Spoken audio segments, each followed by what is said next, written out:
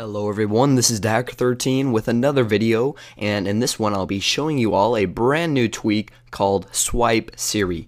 Now it's a very simple tweak, and remember that you will need Siri on your iPhone, iPod Touch, or iPad to get this tweak, but if you do have Siri, then you can open up Cydia and search for SwipeSiri. One word, as you guys can see right there. So you can simply touch it, and it is free, and it's a very simple tweak.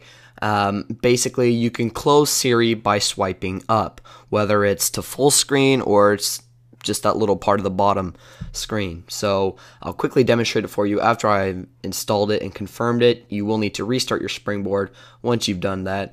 But let's do a quick demonstration. So I hold down the home button to open up Siri, and it would be great if you could slide down to close it, but unfortunately the tweak only works if you swipe up. So as you guys can see, you swipe up and it closes it. And so now I'm going to open up the full Siri just to show you what it looks like when you do it from there.